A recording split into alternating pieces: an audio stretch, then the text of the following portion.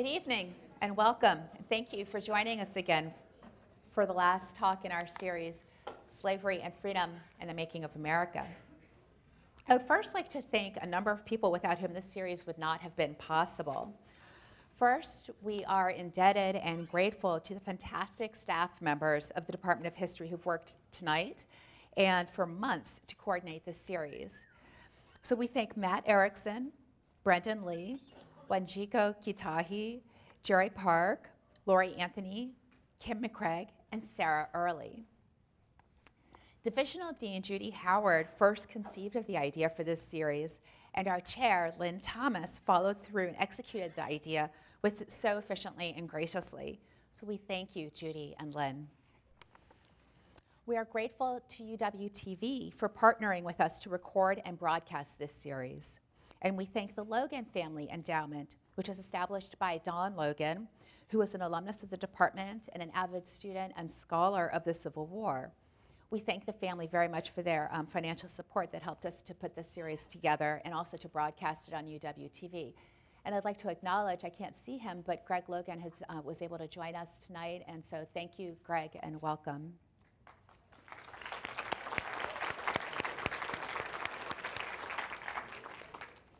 The Harry Bridges Center for Labor Studies here at the University of Washington, as well as Vice Provost for Minority Affairs and Vice Provost for Diversity, Sheila Edwards-Lang, and Associate Vice Provost for Faculty Advancement, Luis Fraga, also generously provided funding. So we thank them for their support of this series. Please join me in thanking all of our donors and supporters.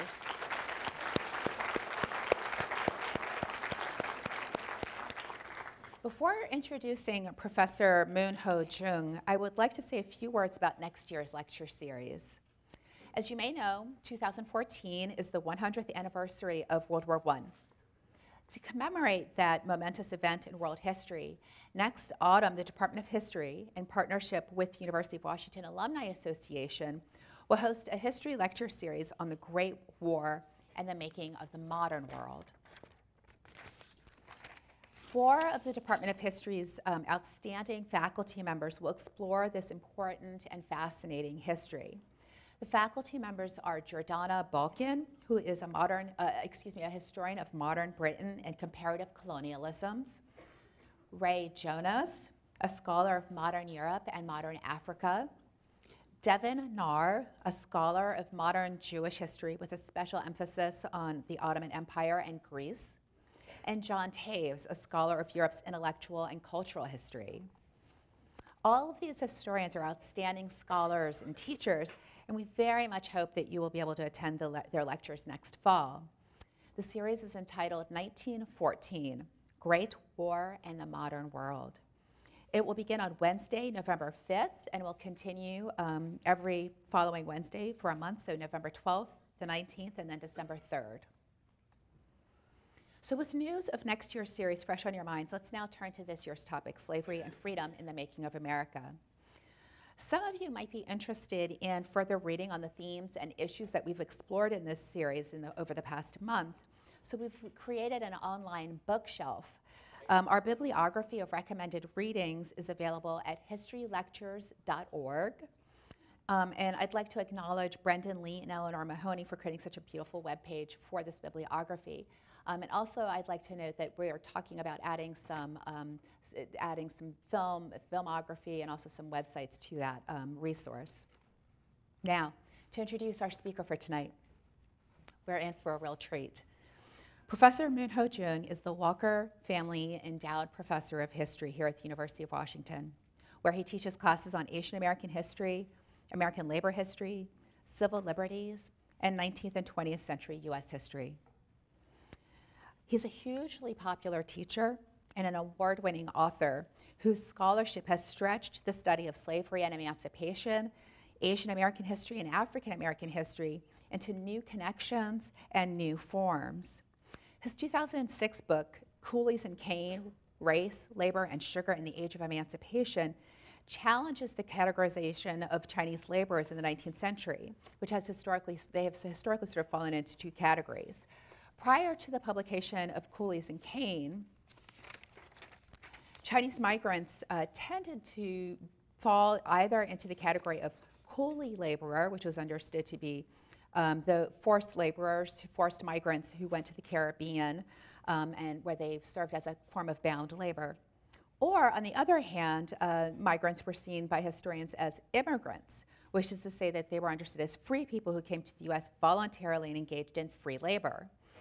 In fact, Professor Jung argued, though no one was really a coolie, which is a racialized and racist category, Asian migrants to the US in the last decades of the 19th century were widely regarded as coolies, not simply as immigrants, which meant that they were understood as bound laborers, as racialized outsiders, as permanent foreigners. In other words, they were a kind of slave. As Jung wrote in the wake of US emancipation, coolies were neither slave nor free, yet at the same time, they were actually both, slave and free. White supremacist efforts to account for the presence of Chinese migrants or coolies forced American culture to nudge the idea of race beyond the black-white paradigm, to add complexity to the slave-free binary, and to rethink the content of American national identity. He did all of this in beautiful, compelling prose. It's no wonder that Coolies and Cane won the prestigious Merle Curti Award from the Organization of American Historians, as well as the History Book Award from the Association for Asian American Studies. These days, he's working on a new book called The Unruly Pacific, Race and the Politics of Empire and Revolution, 1898 to 1941, which will be published by the University of California Press. Please help me in welcoming to the stage Moon Ho Jung.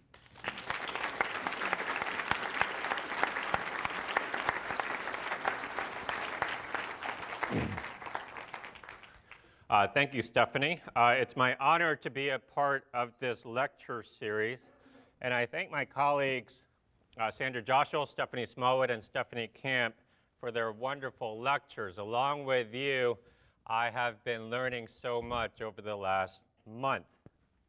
And they kept you engaged and excited enough so that you're here this evening. As far as I'm concerned, that was their most important job, right? To make sure I have an audience this evening. Thank you for being here, and for those of you joining us on UW TV, thank you for tuning in. In March 2008, then presidential candidate Barack Obama was facing a barrage of attacks for his association with Reverend Jeremiah Wright. In response, Obama decided to deliver a major speech on race, a speech that was widely praised for its frankness and boldness. And in the heady days of March 2008, that seems so long ago, Obama appeared to represent a new kind of politician, a mainstream politician capable of speaking about race honestly and critically.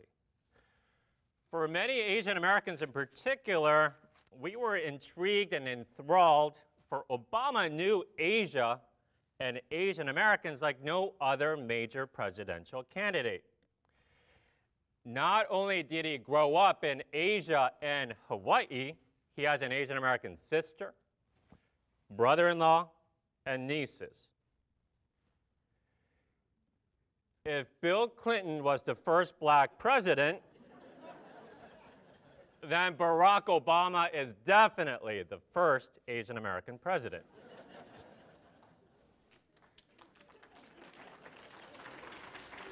I'm just saying. But I digress. Now, Obama appeared to sound and look very different. There's no question about that.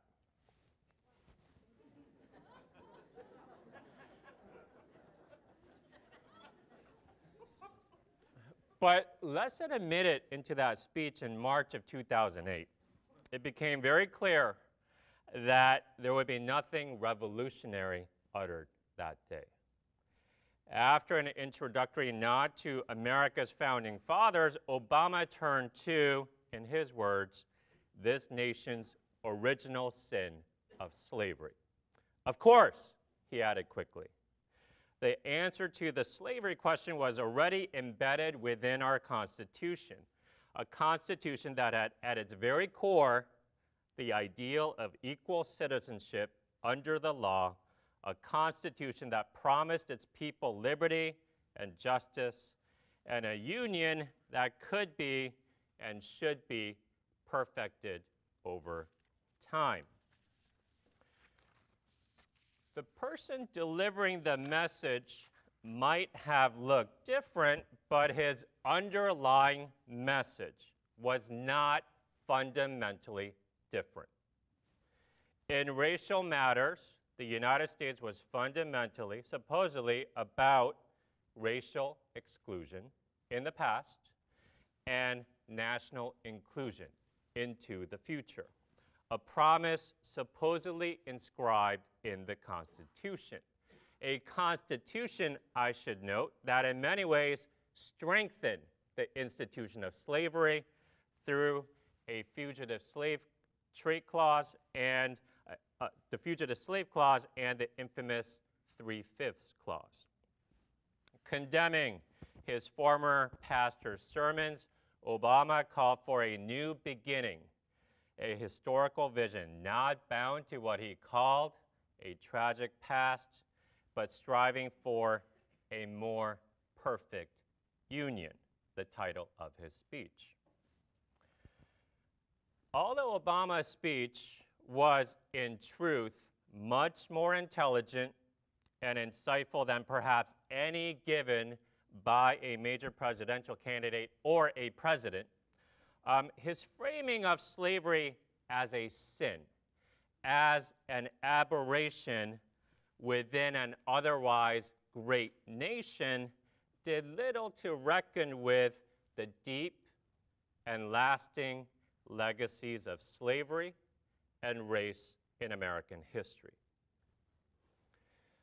I begin with Obama's speech of 2008, not to attack Obama or his speech, but only to point out that his speech, as critical as it was, represented a predominant telling of American history that can sanitize and disfigure that history beyond critical recognition. His speech did not represent an insurgent truth that might lead us to a deeper reckoning with slavery and freedom in the making of America. Perhaps we should not and cannot expect more from anyone with presidential aspirations. Lucky for you tonight, I have no such aspirations.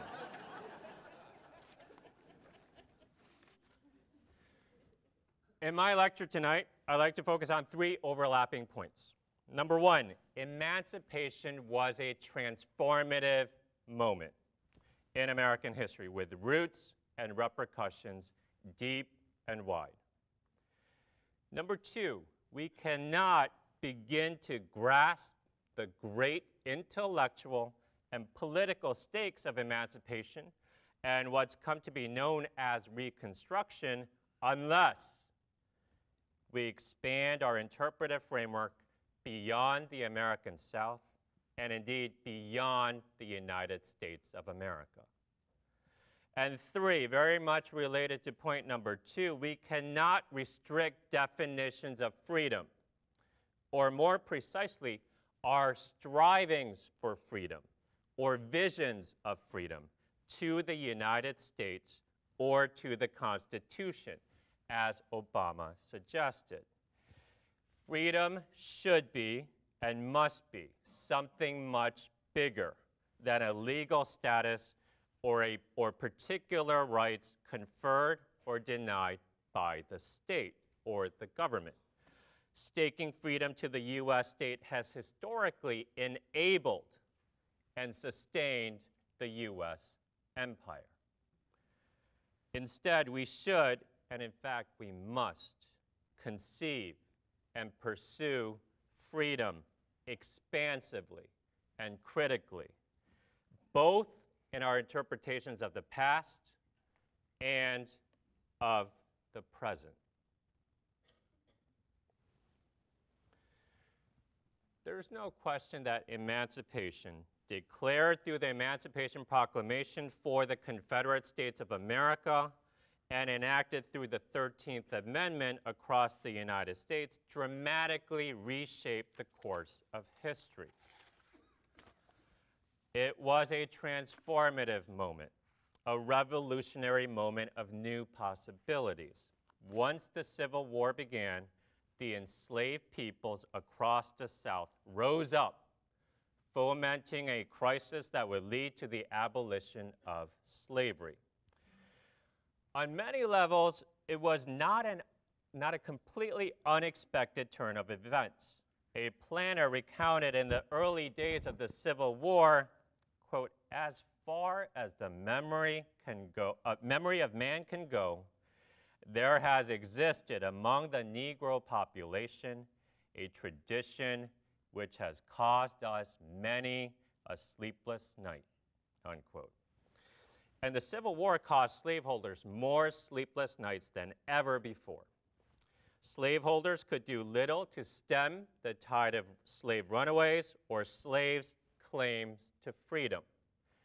Their actions within and beyond the Union military ultimately decided the fate of the Civil War. Josephine Pugh, a plantation mistress, became distressed over the state of her enslaved workers during the early part of the war. She observed, quote, "They saw their masters leaving their homes.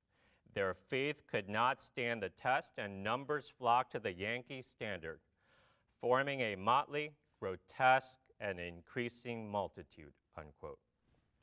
Pugh hoped that her personal resolve would keep her workers on her estate. And when Union forces passed through her plantation, she was left helpless as they took all of the plantation livestock and, as she said, all the Negro men that they could lay their hands on. When enslaved workers who remained behind refused to work, Pugh tried to appeal to them face to face, but she found no sympathy whatsoever. She wrote, quote, "I was among a strange people and was unprepared for a change so great. I looked vainly in familiar faces for the old expression," unquote. When her voice shook and her eyes filled with tears, Pugh said that she saw only pleasure and triumph in the faces of her workers, and all but one invalid family left Pugh's plantation within 24 hours. To slaveholders and slaves alike, the Civil War marked a revolutionary moment of new possibilities that caused great despair and equally great hope. But a revolution was the last thing that most Union generals and Republican leaders wanted or pursued in 1861. The Republican Party became the majority party in the North not because of its revolutionary agenda. In the 1850s and into the Civil War, most Republicans had no interest whatsoever in emancipation. For most Republicans, it was very possible, and more likely than not, to be both anti-slavery, not abolitionist, anti-slavery, and anti-black. Most were anti-slavery because of the way they came to understand freedom. Freedom for Republicans, as Eric Foner and others have argued, was rooted in the idea of free labor, which did not mean wage labor, that is, the right to work for somebody else. Free labor for Republicans of the mid-19th century meant the right not to work for someone else, the right to become an independent self-producer, to become economically independent. It was the right to work to fulfill one's individual potential, that largely defined American freedom in the middle of the 19th century. If you work hard enough, then you could supposedly succeed and become independent. It's the basis of the idea of what we now call the American dream.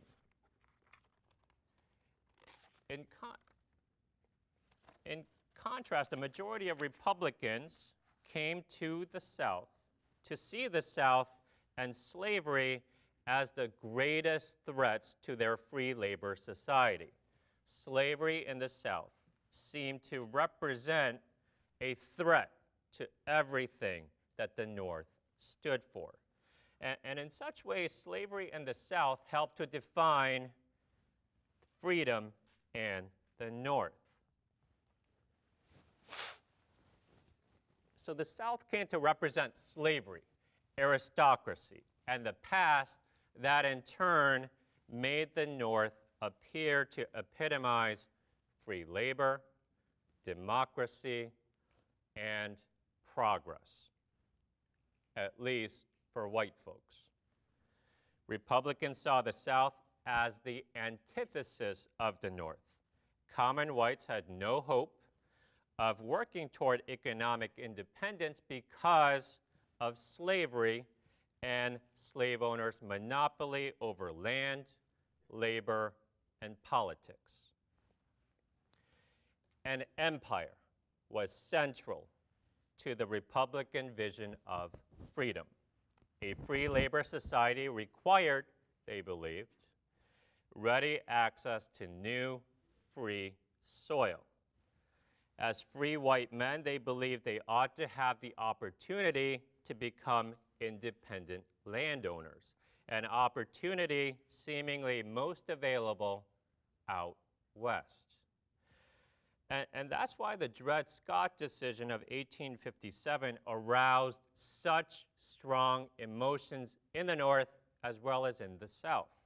The Supreme Court ruled that African Americans, whether free or enslaved, were not U.S. citizens, and that any federal measure restricting slavery to particular sections of the United States was unconstitutional. The Dred Scott decision seemed to sanction slavery anywhere and everywhere in the United States in all of its territories. And the Republican Party became increasingly popular in the North after the Dred Scott decision. Republicans demanded free soil, territorial expansion without slavery for themselves, for free white men, not for enslaved African Americans. And that was the attitude that most Union generals and Republican officials held when the Civil War began. They believed that the South, both slaveholders and especially slaves, lived in a society contrary to their own.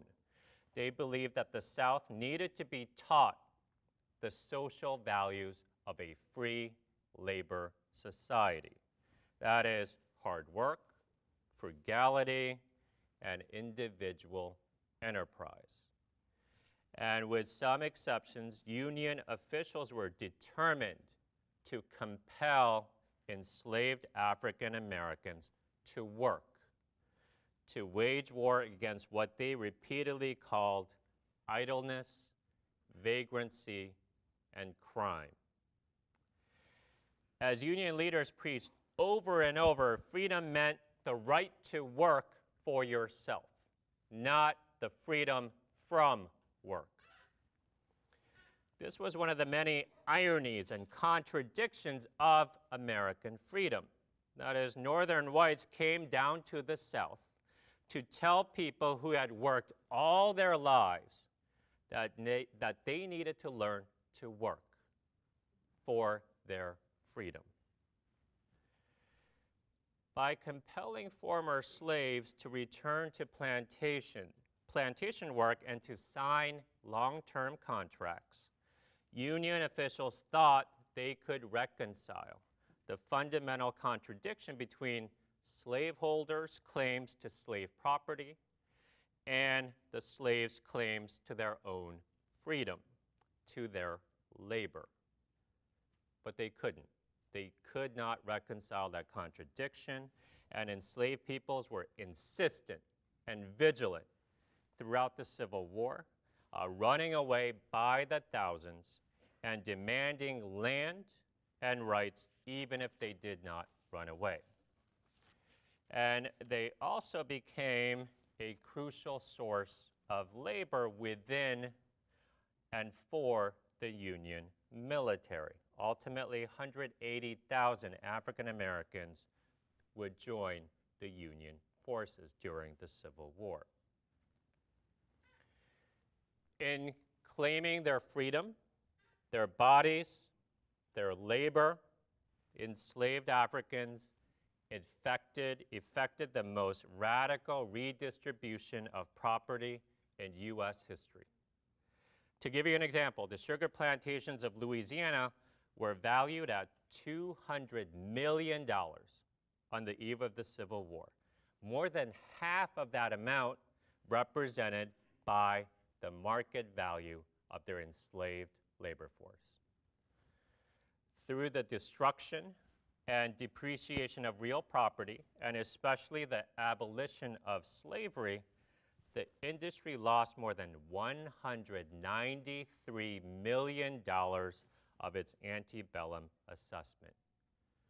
193 out of $200 million vanished overnight. And no one recognized the great stakes of emancipation more than former slave owners. Within weeks of the conclusion of the Civil War, a U.S. commission inquired into the state of affairs in the South. William Minor, the owner of 3 large plantations, testified very frankly at a hearing held by that commission. He said, quote, "The only certain remedy that we know of is to take us back under the Constitution and establish things as they were, but perhaps under some other name." Asked if he meant the reestablishment of slavery, Minor did not skip a beat. He said, "Yes, sir, I think this state and all the states would come back under the Constitution, sir." The Constitution and slavery, Minor insisted, could definitely coexist, perhaps forever, in this particular planner's vision of freedom.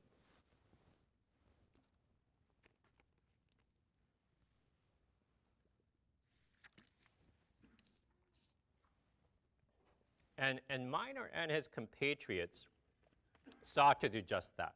That is, to reestablish slavery, except perhaps in name. In the months after the Civil War and the assassination of President Abraham Lincoln, former slaveholders took steps to revive slavery as much as possible.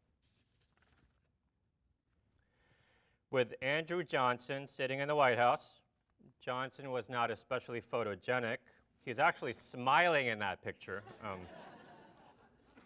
Can you imagine what he looked like when he was upset?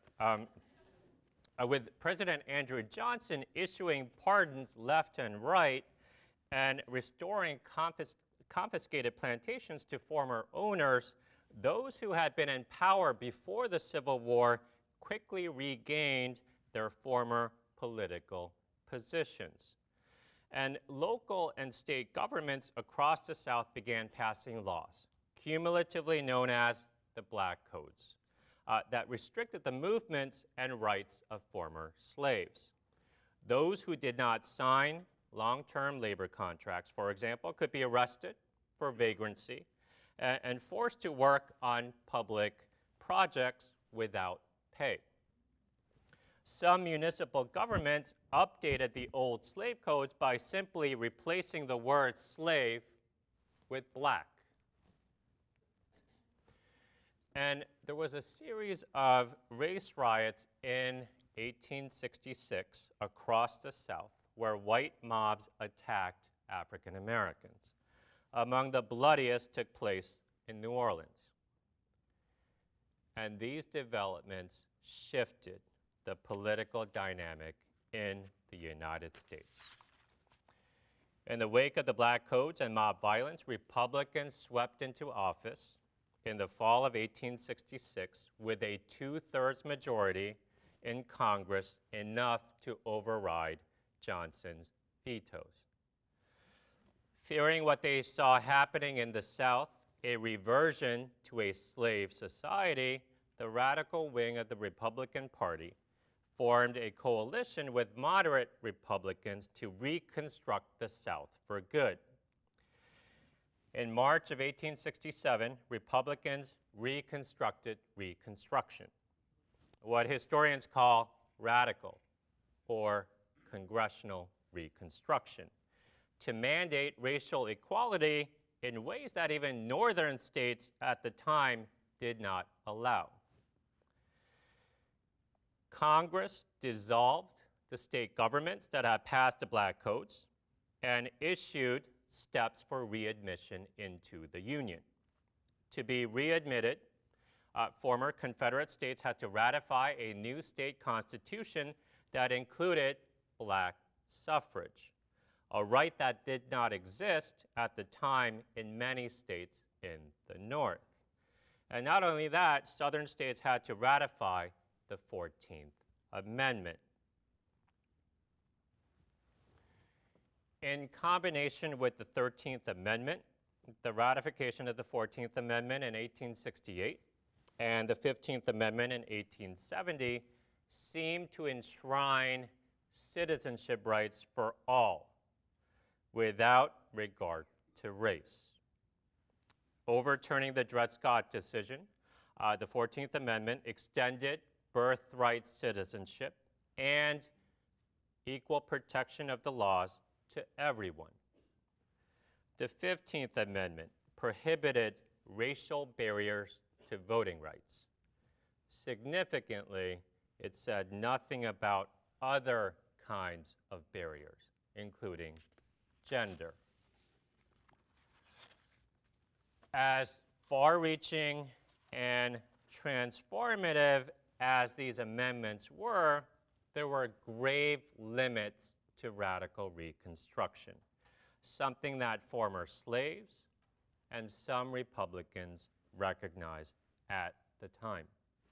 For many, if not most former slaves, freedom meant first and foremost land. They wanted the right to work for themselves, to own and work the lands that they had worked all their lives. At the end of the Civil War, the Freedmen's Bureau controlled over 850,000 acres of land, abandoned or confiscated during the war. And some free people, especially in places like South Carolina, had been allowed to work some of that land during the war. In October of 1865, when a group of freed people learned from Freedmen's Bureau agents that they would lose their claims to the land that they were working, they pleaded their cause.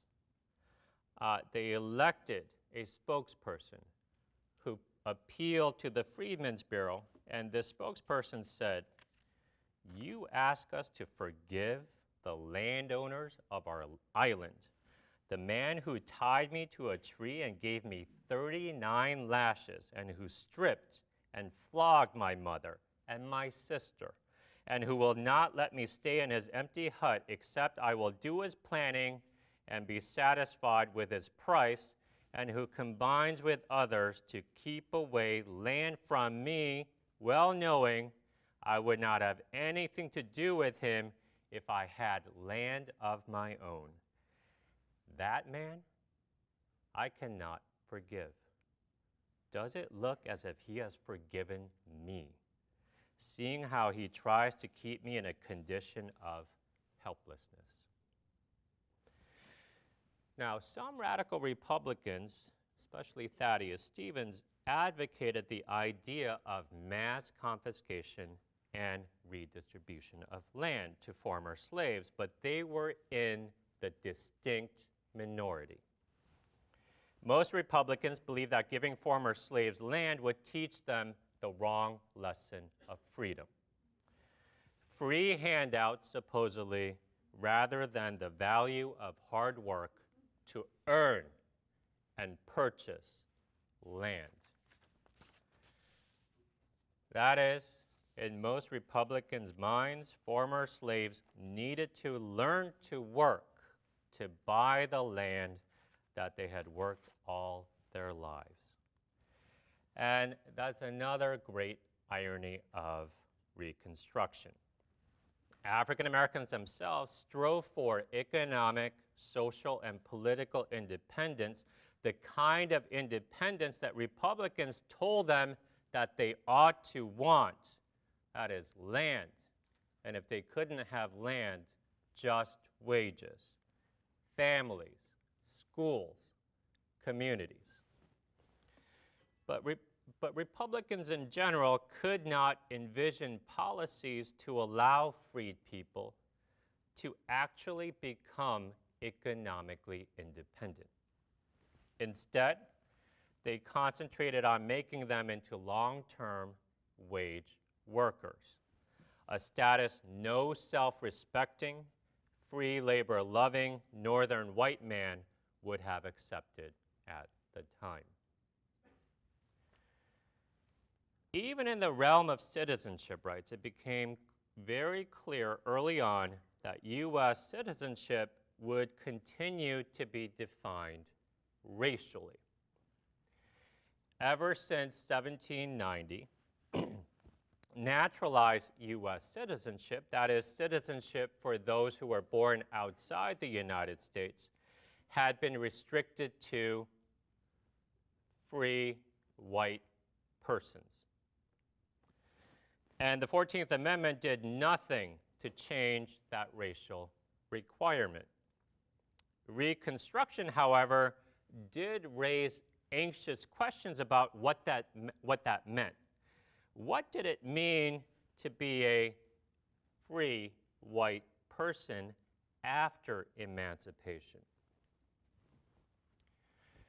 If blackness and slavery had been crucial to defining a free white person, that is, a person capable of practicing self-government before Reconstruction, what would happen once African Americans became free with equal political rights, at least in a formal sense? It's as if those who considered themselves free white persons had the rug pulled out from them. What had defined them as free and white, that is, enslaved and black, seemingly disappeared with Reconstruction.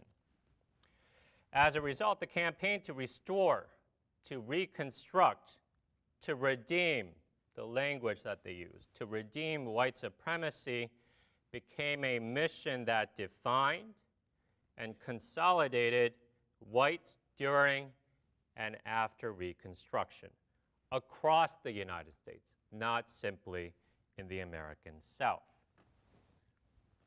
And perhaps no debate captured the complexity of struggles over race, freedom, and citizenship more than the debates over naturalized citizenship.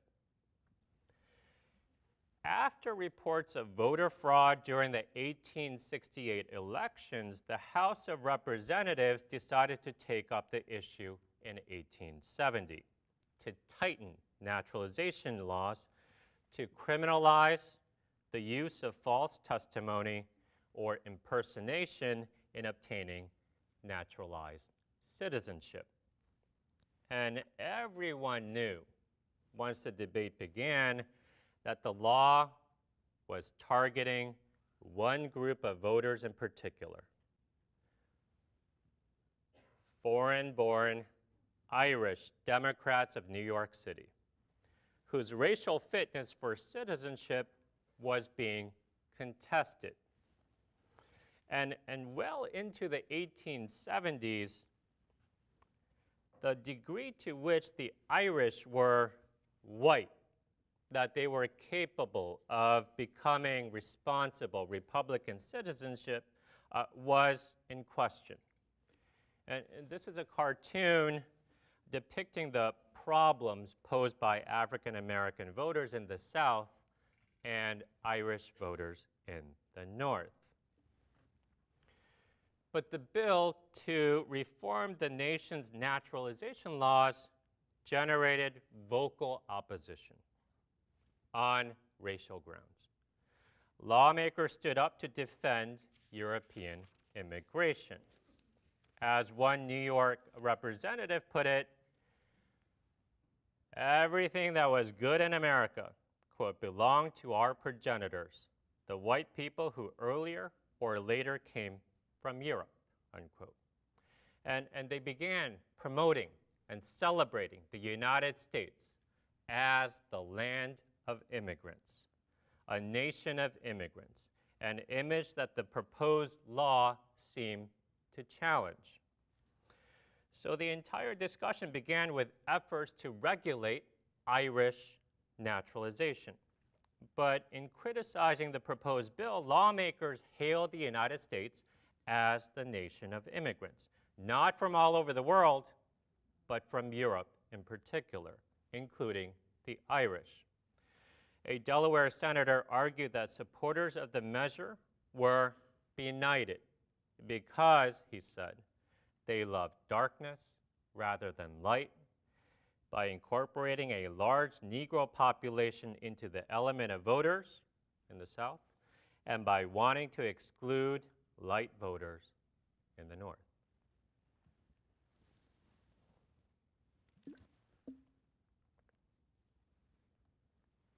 In the middle of all these debates, the old radical Republican from Massachusetts, Charles Sumner, stood up and added another amendment to the naturalization bill to remove the word white from the 1790 naturalization law. Sumner argued that he had been trying to pass such a measure for more than 3 years, but that every time he did so, the measure would languish in committees. And he was determined, he said, to seize this golden opportunity. And his amendment to remove the word white passed the Senate on July 2nd, 1870. And for a couple days, 2 days, it actually appeared as if the United States Congress would remove racial barriers to naturalized citizenship, to overturn the 1790 law for good. A fellow Republican argued, quote, I cannot understand the races of men, but only the human race. I do not know of any races of men, but only that one race. This is the Republican Party of the 19th century. Right?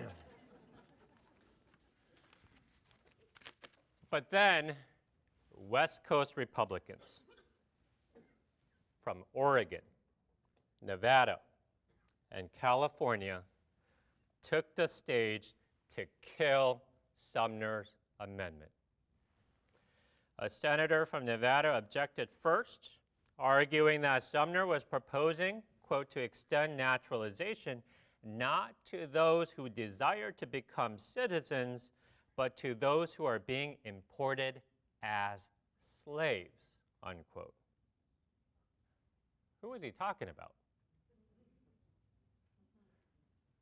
The Chinese. These Republicans concentrated their attacks on the racial unfitness of the Chinese for American citizenship. And they had two arguments. The Chinese men were coolies. That is, a racial epithet applied to Asian workers to note that they were both naturally slavish and practically enslaved, and that all Chinese women were prostitutes out west. And both Republicans and Democrats argued and agreed that the Chinese were imported and enslaved by their employers. And in the process, they presented themselves as defenders of American freedom. In attacking Sumner, a senator from Oregon argued, quote, "Does the Declaration of Independence mean that Chinese coolies, that the Bushmen of South Africa, that the Hottentots, the Digger Indians, heathen, pagan, and cannibal shall have equal political rights under this government with citizens of the United States," unquote. Like American Indians and African Americans, he argued, Mongolians were a peculiar and separate people who would and could never amalgamate with persons of European descent, according to this senator from Oregon. But Sumner had the votes, or it seemed. Republicans still had the majority in Congress. And on the 4th of July, 1870, Sumner had high hopes to remake America, to get rid of the racial provision in its naturalization laws.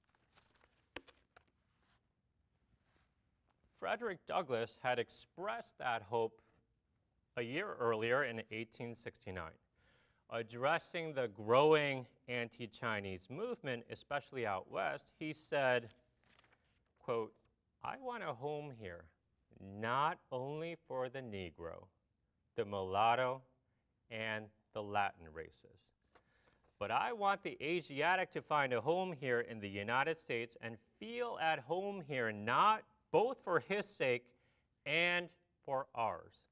Right wrongs no man. If respect is had to majorities, the fact that only 1/5 of the population of the globe is white, the other 4/5 are colored, ought to have some measure and influence in disposing of this and similar questions," unquote. But most Republicans did not agree. Sumner's amendment went down in overwhelming defeat on a revote on July 4th, 1870. And that law would not be overturned completely until 1952. Now, at that point, another Republican suggested adding the clause, "aliens of African nativity and to persons of African descent," to the naturalization law on free white persons. And that amendment passed by one single vote. When a shocked radical Republican asked how his colleagues could extend naturalization rights to Africans and not to the Chinese, his opponents had a simple answer. And that answer was, a few black people might come from the Caribbean, but Africans, he said, would not, and more importantly, could not come. They said, the people that supported the clause. It was physically impossible, they said, since there were no direct ship routes between Africa and America at the time. What happened in Congress in the summer of 1870 had a significant impact on shaping notions of race, freedom, and citizenship during Reconstruction. First, the Chinese were characterized as racially unfit for U.S. citizenship. Like African Americans before the Civil War, they were represented to embody slavish qualities antithetical to American Republican citizenship. not only would racial barriers to citizenship remain, those who supported such racial restrictions now presented themselves as anti-slavery, as standing up for the cause of freedom.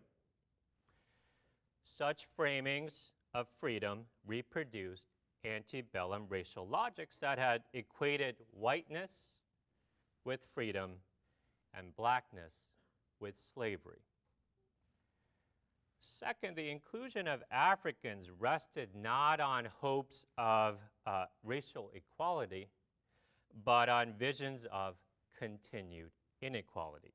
And that amendment on Africans passed by one single vote. Third, by the end of the debate, the original targets of the bill, Irish immigrants who were accused of corrupting the workings of the American Republic, had come to represent the exemplars of the nation, a white nation of immigrants. Race resolved the contradiction between the image of the nation of immigrants and the passage of restrictions on naturalization and eventually immigration. This is how one senator put it: in every European country on the face of the earth, in every kingdom and empire and principality in Europe, there are people who will make good American citizens because they are attached to Republican institutions and who have aspirations for Republican freedom. The Chinese and other Asians were deemed unfit for Republican citizenship. And these congressional debates of 1870 portended the future, as racial violence engulfed the South, especially surrounding elections and the American West, in the form of wars with American Indians and vigilante attacks on the Chinese. And the federal government's commitment to radical Reconstruction, to enforcing Reconstruction, dissipated very quickly. Really, radical Reconstruction was over before it really began, as white Democrats, sometimes calling themselves conservatives, regained control of the South, state by state, beginning in 1869. With the Supreme Court gutting the heart of the 14th and 15th Amendments in a series of decisions in the 1870s, local and state governments and paramilitary organizations like the Ku Klux Klan worked hand in hand to kill the idea and the practice of what was the closest thing to democracy in U.S. history up to that point.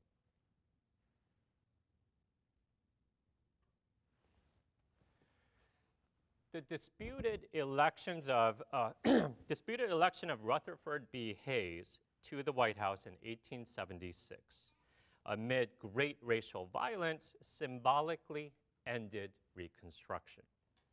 By early 1877, when a compromise between Democrats and Republicans appeared close to put Hayes in the White House, a Republican from Kansas captured Hayes' priorities. He said, quote, "I think the policy of the new administration will be to conciliate the white men of the South, carpetbaggers to the rear, and niggers, take care of yourselves," unquote. As Hayes ordered federal troops to abide by white Democrats' claims to power in state governments across the South, he did not hesitate to dispatch the U.S. military for other causes. In the summer of 1877, Hayes dispatched some federal troops out of the South to suppress a nationwide strike of railroad and other workers. And in the same months, Hayes also ordered federal troops to wage war against the Nez Perce right here in the Pacific Northwest, part of a wider effort to secure control over the American West.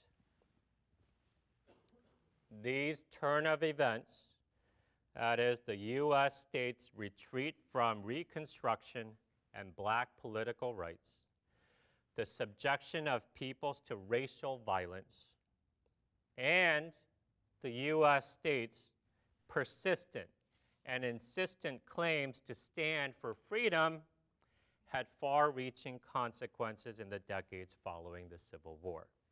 By the late 1870s, as David Blight has argued, emancipation was being erased from memories of the Civil War, as calls for a national reconciliation justified and reinforced Republicans' growing rejection of radical Reconstruction.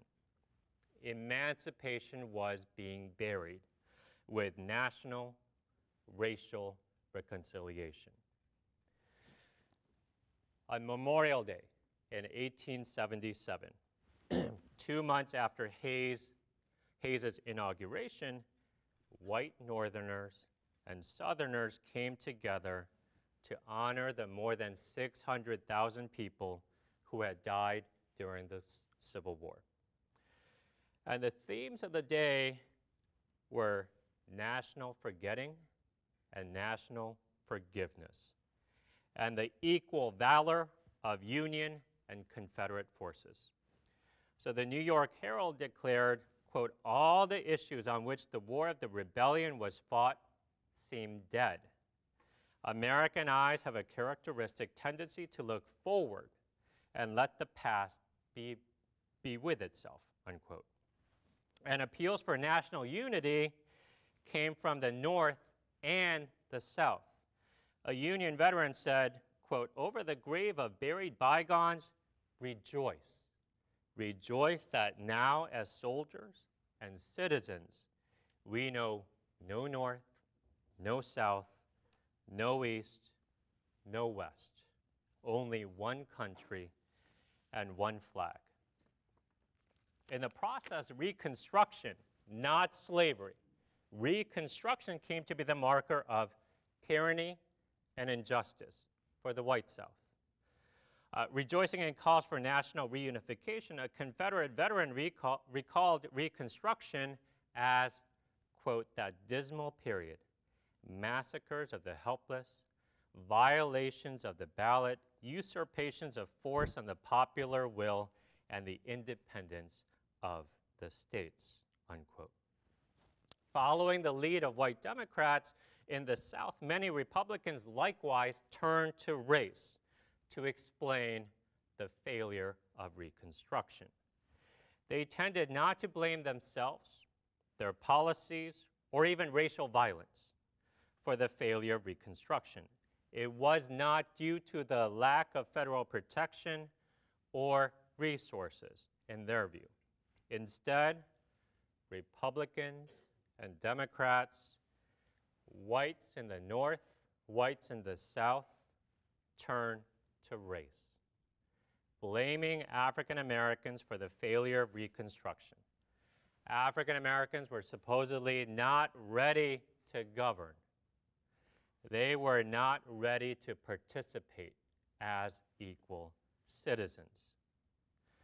By 1877, the outgoing president, Ulysses S. Grant, commented that the 15th Amendment had been a mistake and that, quote, "it had done the Negro no good," unquote. A Northern newspaper praised and embraced the end of Reconstruction, arguing, quote, "the Negro will disappear from the field of national politics. Henceforth, the nation as a nation will have nothing more to do with him," unquote.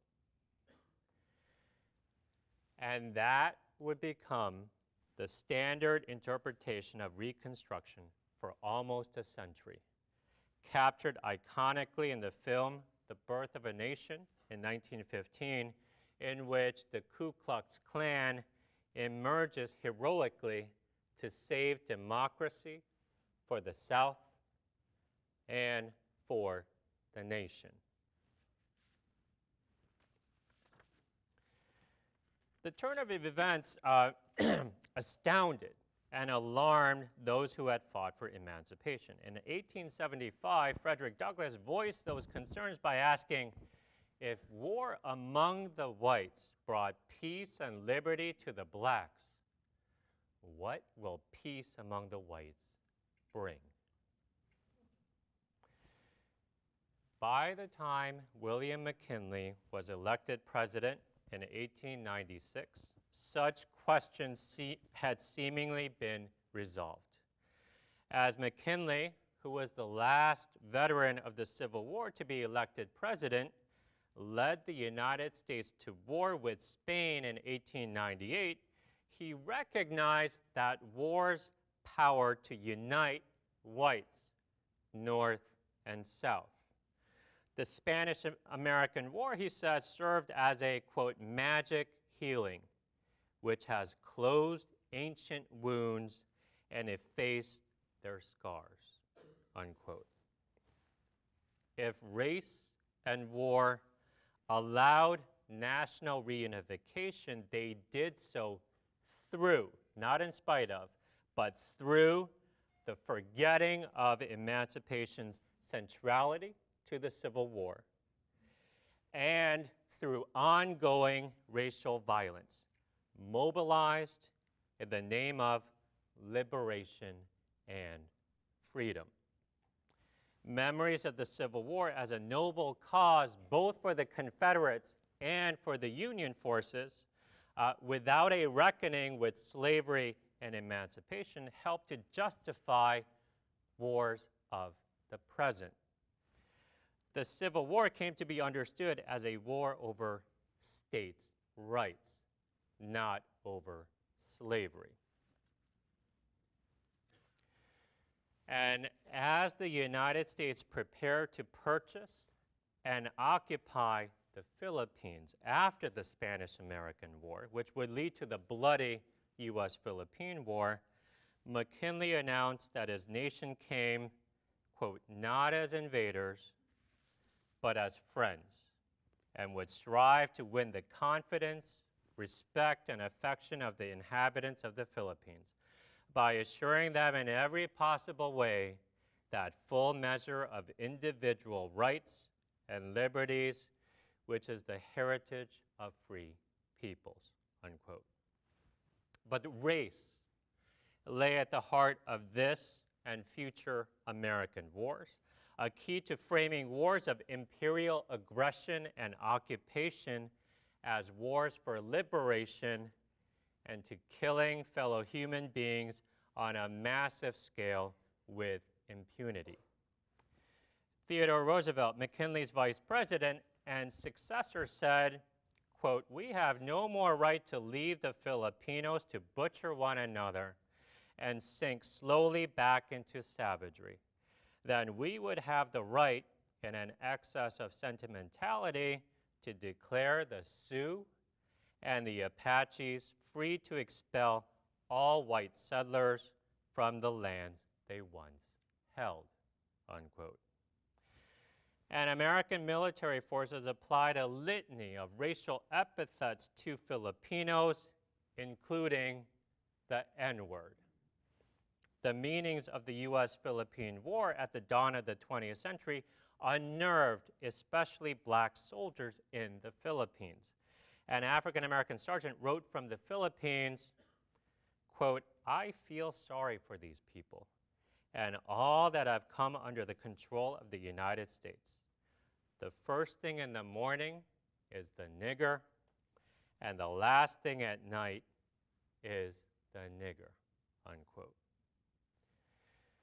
Such critical observations came to be silenced by a chorus of white supremacy, freedom, and civilization.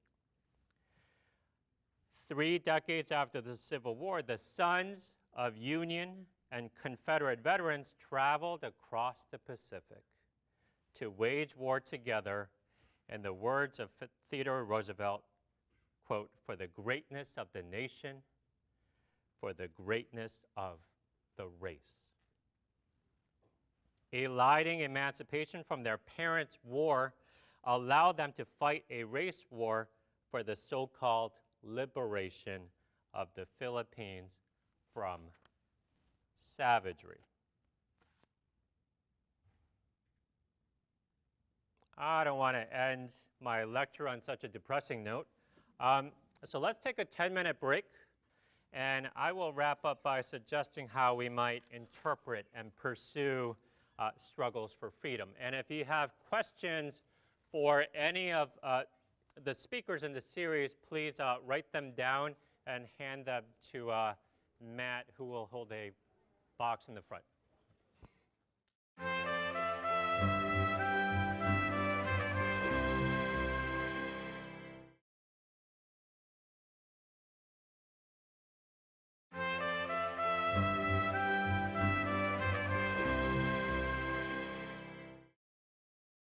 Now, when I feel politically depressed, which is often, and intellectually lost, I turn to W.E.B. Du Bois. The black scholar activist who wrote Black Reconstruction in America in 1935, in my estimation, the best book the American historical profession has ever produced. In Black Reconstruction, Du Bois was careful to stress the global roots of race and labor, to tie both firmly to colonialism the world over. Although almost the entire volume, and it's very long, 721 pages, I believe, almost the entire book focused on blacks and whites in the South, but he stressed the stakes of slavery and emancipation were much deeper and wider. Summing up what we've been talking about over the last 4 weeks, Du Bois argued that slavery was, quote, the foundation stone not only of the Southern social structure, but of Northern manufacture and commerce, of the English factory system, of European commerce, of buying and selling on a worldwide scale. New cities were built on the results of black labor. In stating the expansiveness of his vision, Du Bois argued that he wanted to get at the roots of what he called the modern labor problem, the real modern labor problem. It was not an American problem, though America was surely implicated. It was a global problem that tied together, as he put it, that dark and vast sea of human labor in China and India, the South Seas, and all Africa, in the West Indies and Central America, and in the United States, that great majority of mankind. And in that volume, Black Reconstruction, Du Bois made it very clear that emancipation was not something of the past, something that was effected in 1863, but something to struggle for now, in the present, and into the future. In my favorite line from that book, he wrote, "The emancipation of man is the emancipation of labor. And the emancipation of labor is the freeing of that basic majority of workers who are yellow, brown, and black." Framing emancipation as such, Du Bois recognized black soldiers as playing a critical role in the project of abolition. But he noted the distinctions and indeed the contradictions between national citizenship and freedom. He stated, "The Negro might plead his cause with the tongue of Frederick Douglass, and the nation listened almost unmoved. He might labor for the nation's wealth, and the nation took the results without thanks, and handed him as near nothing in return as would keep him alive. But when he rose and fought and killed, the whole nation with one vote proclaimed him a man and a brother. Nothing else made emancipation possible in the United States. Nothing else made Negro citizenship conceivable but the record of the Negro soldier as a fighter. And for Du Bois, that was tragic. Because if violence translated into citizenship rights, violence quickly took them away. In Du Bois's interpretation of slavery and freedom, emancipation and the struggle for freedom and democracy had to continue. And for him, that struggle defined the legacy of the Civil War and Reconstruction. Within black struggles for freedom, he wrote, lived, quote, the consciousness of a great and just cause, fighting the battle of all the oppressed and despised humanity of every race and color, against the massed hirelings of religion, science, education, law, and brute force.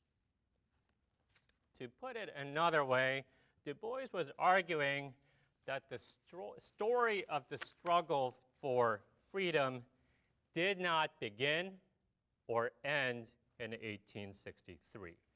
It lived on. Freedom could not be limited to a legal status or a set of rights conferred or denied by the state. It was something bigger. It had to be. For Du Bois, it was the collective struggle for justice and democracy that ought to define freedom. We've been gathering here over the last month to commemorate the 150th anniversary of the Emancipation Proclamation. These historical commemorations are significant because they allow us to reflect critically on the past. In fact, to reinterpret the past. They should not be moments of romantic celebration. Returning to Du Bois, he was born during radical Reconstruction in 1868. He lived a very long life, and he died in Africa on August 27th, 1963 at 11:40 p.m. Many Americans heard of his death the next day at the March on Washington on August 28th, 1963. As you no doubt noticed, there were a lot of commemorations of the 50th anniversary of Martin Luther King's I Have a Dream speech this past summer, where he spoke of a dream, quote, deeply rooted in the American dream that one day this nation will rise up and live out the true meaning of its creed. When I saw Jack Odell this last summer, and Jack Odell is a longtime intellectual and organizer of the Black Freedom Movement who had worked with King, very closely with King for a time, Jack Odell stressed that we cannot use that moment, the 50th anniversary of that march, to celebrate King's remarkable speech. King would not have wanted that, Odell said urgently. We needed to use that moment to reflect on where King would end up. Because the I Have a Dream speech marked only a step in King's own political evolution and transformation. On April 4th, 1967, Martin Luther King broke his public silence on the Vietnam War and offered a much deeper critique of the state of the world, very much in line with W.E.B. Du Bois, identifying the U.S. government as the greatest purveyor of violence in the world today and speaking as he said, a citizen of the world. King recalled a larger sense of history, as he put it, beyond the prophesying of smooth patriotism.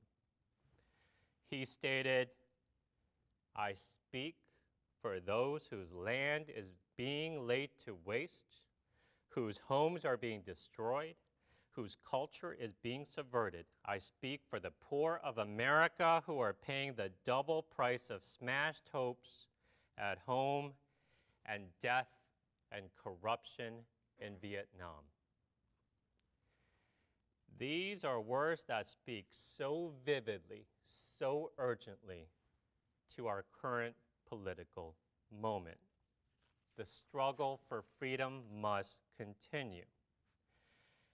And as we reflect critically on the history of slavery and freedom in the making of America, I hope our 4 lectures have helped open our eyes to the great intellectual and political stakes of that topic.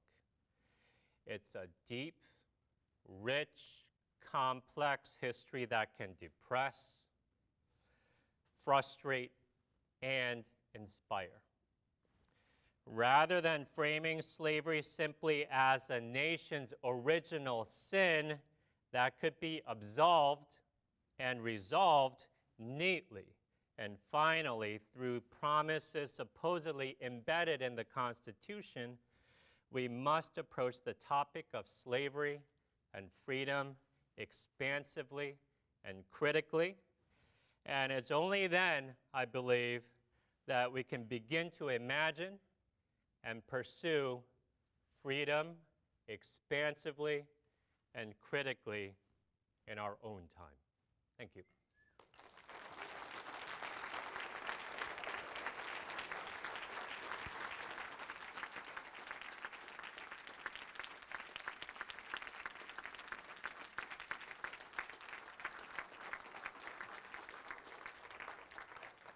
Boy, I went much longer than I expected, so sorry about that. But I'm happy to take maybe 3 questions, and then I'll ask the other speakers to come up and we'll respond to all of your questions. But if there are no questions, I can invite everybody up since we only have about 20 minutes left anyway. Well, a number of the written questions are Okay. in response. All right. Professor Moon, it's not my last name. What about resistance to Reconstruction, post-Reconstruction, white racial violence? Yeah, what about it? It was bad. Yeah, no, there was great resistance. You know, the Ku Klux Klan emerged right after the Civil War. Down in Louisiana, the state that I know best, they had paramilitary organizations like the Knights of White Camellia, the White League. And, you know, when we think about the Ku Klux Klan, we need to be careful to remember that the members were the most respected members of the community, right? And so it crossed class boundaries, and these acts of vigilante attacks on both Republicans and especially African Americans really galvanized and mobilized and organized whites across the South, right? And so, yeah, no, the resistance to Reconstruction was fierce, it was violent, and it helped undo. That was the primary force behind the end of Reconstruction, right? Does that answer your question, whoever wrote that? No? Yeah, sorry, I got your name wrong. I was actually No, it's okay. asking about resistance to that violence. So I was asking almost the opposite. Oh, I see what you mean. Okay, so what about resistance against? By African Americans, by the federal government, or both? Well, yeah, I mean, there's a great tradition of self-defense. not only in the South, but especially in the South, because, you know, they had to defend themselves. And so there were pockets of the South where there was a black majority, for example, where there were African Americans in office beyond Reconstruction, or what we formally periodize as Reconstruction, right? So into the 1890s and into the 20th century.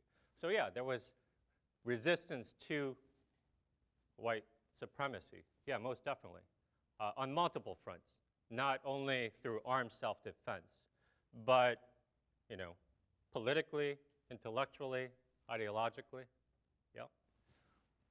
And for a time, the federal government also passed laws. They passed a law called the Enforcement Act, the Ku Klux Klan Act, to try to stifle, to try to suppress the level of violence engulfing the South. But pretty much the enforcement powers were limited to begin with, but they were pretty much gone by the middle of the 1870s. Answer a question? All right, define free labor. That's not a question, that's an imperative. No, you define free labor. Was it a property rights issue or the ability to freely move from job to job? Well, as I said, free labor for Republicans meant one thing, right, which was the right to work to become an independent self-producer, right? So that's their idea of free labor. But I think that what the question is asking is define freedom, perhaps. And I don't know, I mean, freedom is a really tough subject to define, right? Because historically, and I think the first 3 lectures talked at length about this, freedom has been defined against and through slavery, right? And so, I mean, the closest I think is what Du Bois had, but even there, it doesn't really tell you how that freeing of that basic majority of workers would come about, right? And so what I was suggesting at the very end is that it's really up to us to define what freedom is and ought to be, right? And for Du Bois, it definitely is about labor, right? But not in labor in the terms that the Freedmen's Bureau or the Republican officials thought about black labor, right? It was something much bigger than that, right? Do you guys want to come up? Or the rest of these are so long. All right. I'll do one more, okay? I've noticed in the Q&A sessions of this series that audience members use words like corrupt, poison, and hypocrisy to describe slavery in the United States. Yet all of you have pointed out how constitutive slavery is to our understanding of self, nation, and economic being. My question, why do we continue to desire to see slavery as an aberration rather than making an integral? Man, this person understood what I was talking about. Yeah, no, that's what I was trying to get at with Obama's quote. Again, I'm not trying to attack Obama, the person, or Obama, the person that delivered that speech, but by casting slavery as a sin, okay, an original sin, it implies that it can be absolved somehow, right? Over time, perhaps. And I think the person that wrote this question has it right, which is it was not an aberration, right? It was actually the institution that defined the United States, right? And if we approach it that way, trying to cast slavery as an aberration or a sin becomes silly, right? And I think that is exactly how we need to approach it, right? So in 1776, when the United States became a republic, 20% of the population was enslaved, 20% of what was the United States. So we're not talking about a marginal institution in any sense, right? Demographically, economically, politically, socially. And so I think, yeah, we need to reckon with the centrality of slavery in the making of America. Right? How about now if I invite the other three speakers to join me.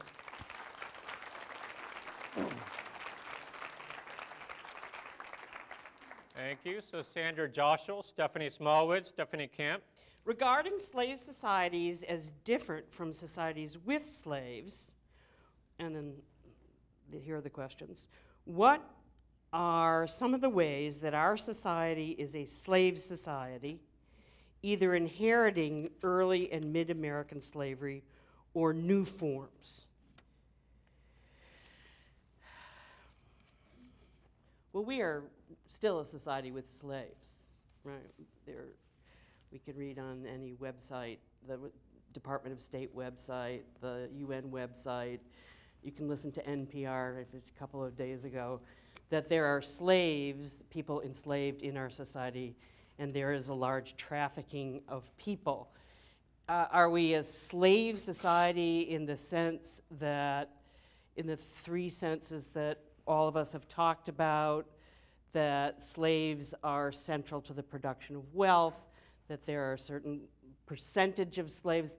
I think we'd have to say that we are not a slave society. I think the question is different, the ways in which we inherit and we still live out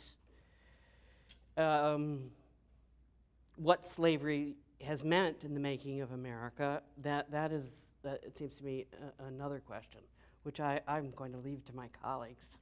The second question is, what does it look like to undo and unbecome a slave society? I think this is exactly what Professor Jung addressed and W.E. Du Bois addressed, that we have to rethink the past, reinterpret the past, and think about what slavery, freedom means in the present. I know that's kind of general, but in some societies, in Rome, it would have been impossible to unthink a slave society. It was so thoroughly embedded in the social order, which is what makes emancipation, I think, as Professor Jung has made so clear, which makes emancipation this major and, in fact, in world history, an unusual moment. My turn? Your turn. I think I'm actually going to, before I read, is my mic on? Yeah, okay. Before I read these questions, I'm also going to just comment on one of those questions. I mean, I think the question about, are we a slave society or a society with slaves today also gets to the question of, what are the ways and the places in which that distinction is useful? I think the societies with slaves, slave society distinction is very useful for understanding slavery in its long history when slavery was legal. And we haven't talked much, I mean, there's a lot that we didn't get to cover in this series. We didn't talk much about the rise of anti-slavery ideology across the second half of the 18th century and the end of the 19th century. But the question I think that we can kind of spin out of this, and particularly out of Professor Jung's lecture this evening, is what happens to slavery in the context of the sweep of abolition movements and actual abolition events across the 19th century. And I think we have to ask ourselves, does slavery go away when it becomes illegal? And I think the thing that we're confronting today, when all of us studied slavery as something that by definition was past. When I was in graduate school, I mean, the three of us, we were all in grad school at the same time. You couldn't take a course on contemporary slavery when we were in graduate school 20 years ago. I teach a course on contemporary human trafficking today. We can't turn on CNN or NPR or open a newspaper today without confronting the fact that there are 27 million, it's the current estimate, people who are slaves today. And I think understanding how we get from what we've covered in this lecture series to these statistics that we're seeing today is a question about, well, where did slavery go? And I think the answer is it never went away. We buried it. We called it by another name.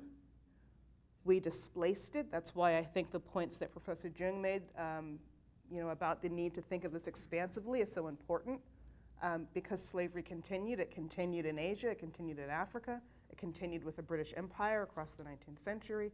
And our current global economy is bringing it, it's on our radar now in the US because it's bringing it into the US and we can't ignore it anymore.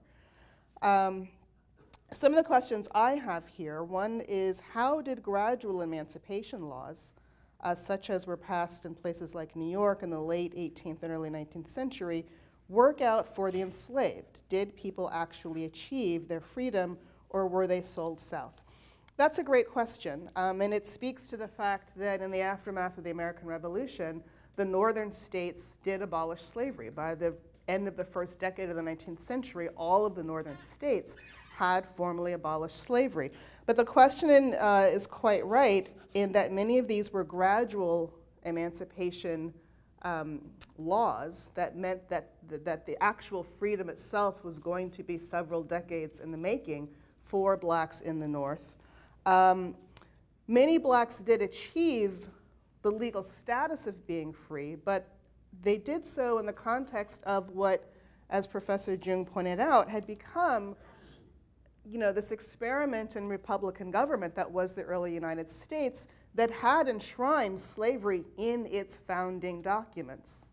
Right? That fugitive slave provision meant that northern states, everyone in northern states, was legally obligated to protect Southerners' investments in slave property. And so that meant that black freedom was fragile. It's also true that the northern states, by the middle of the 18th century, so several decades before the Revolution, had already become states or colonies that were very hostile to black freedom. Colonies that had passed laws that put all kinds of restrictions on black freedom. One historian has called it racism without slavery, because the slaves were a very small percentage of the population in the northern colonies, but there was a growing trend toward a kind of intolerance for African Americans. And so black freedom across US history is something that has been fragile and something that's been, that's been under attack. So that would be my answer to that question. And then I have a question here, two questions here, and I'm going to basically condense them into one, about reparations. Many of you may have noticed in the last 2 weeks or so, it's actually been in the press, that 14 Caribbean island nations have joined together and are planning to bring a court case against Britain, France, and the Netherlands demanding reparations.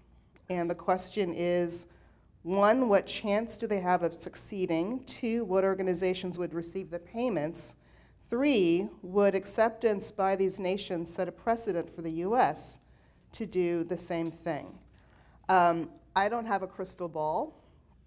I don't know the answer to what's going to happen with this, but I think it's really interesting and important that we be willing to talk about reparations, because the question of reparations is a question about accounting, quite literally, not just figuratively, but accounting for what is an enormous and arguably incalculable human cost of modern Western freedom. I mean, when you consider that 3/4 of the 14 million or so immigrants who crossed the Atlantic to American colonies before 1820 were African slaves. There's no escaping the fact that black slavery was part of the startup cost of the Americas. So we can't begin to answer the nitty-gritty questions of like, well, how would you do reparations until we're willing to have an honest conversation. And this comes back to the beautiful conclusion that my colleague gave just a few minutes ago. We've got to be willing to talk about this. And the interesting thing is that one of the first answers that comes up is, well, how would we ever figure out what the price would be? How would we come up with a number? Well, here's the interesting thing. In 1825, in exchange for diplomatic recognition, the French government demanded that Haiti, the second independent republic in the Americas, pay a price. They demanded that they pay 90 million francs in indemnity to compensate for the property loss that French citizens suffered as a result of the French Revolution.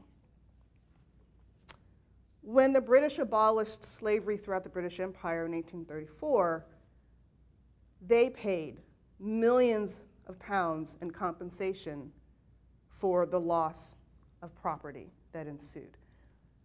No one ever questioned, no one ever had the inability to put a number on the loss of property when slave trading, slavery, right? No one had a problem with that.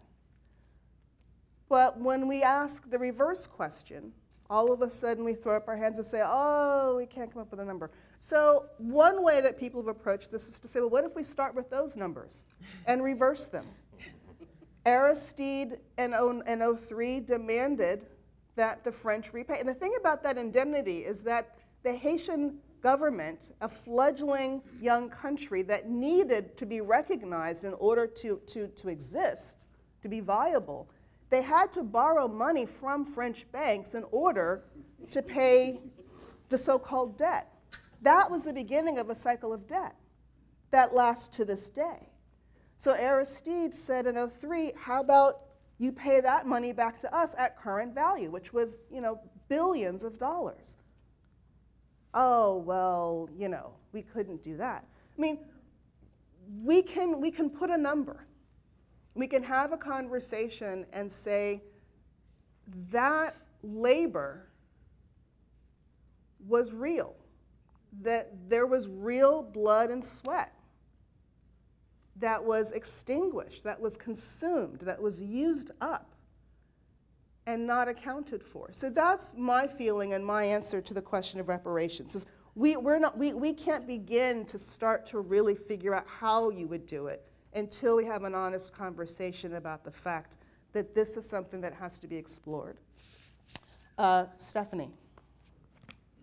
Sorry. Actually, I think I'm Okay. up. Well, one question I got was about land reform. In order for this argument to be valid, though, you need to demonstrate that the federal union government had the power to implement land reforms. Basically, it's asking, the federal government really did not have the authority at the time in the 1860s to confiscate these lands and redistribute them. Well, state power increased dramatically through and especially after the Civil War. So it's a state that's very much in formation, and to argue that land reform was not within the horizon of possibilities in 1865, for example, or 1866 is wrong. Right? It definitely was within the horizon of possibilities for former slaves. They were quite insistent, many of them, that they wanted the land. Right? That was their primary demand after the Civil War. So I think it could have been possible had the political will been there, but the very definition of free labor, I think, dismissed and suppressed that possibility, right? And so the Freedmen's Bureau had, 850,000 acres. Not that much land. If you think about 4 million enslaved peoples becoming free in 1865, but, it was a good start. They didn't have to give that land back to former Confederates, right? At least keep it and distribute it to former slaves, right? But I think the way many Union officials and Republicans approached the question was, are we going to have Haiti or are we going to have the British West Indies? And they wanted the British West Indies, right? They wanted it gradual. They wanted former slaves to go back on the plantations. They wanted the state to compel workers to work, right? Not to become landowners. Do you have any other questions you want to get to? I have one more, Okay. which I think we should open up to everyone. All right. I was wondering if you could discuss the relationship between emancipation and continued forms of unfreedom or bondage through the 13th Amendment's loophole, which allowed for slavery in the case of crime. To what extent do you see forms of incarceration or convict labor as a continuation of slavery?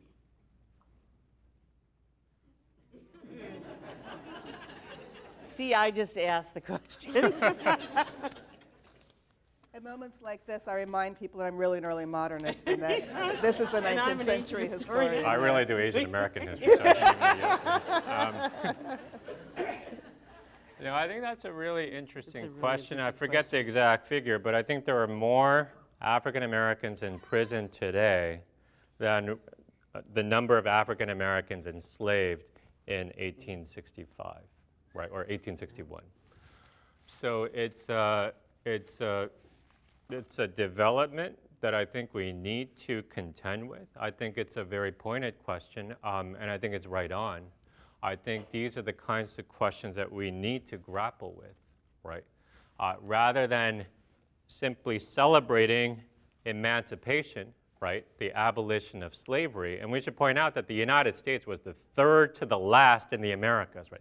Third to the last to abolish slavery.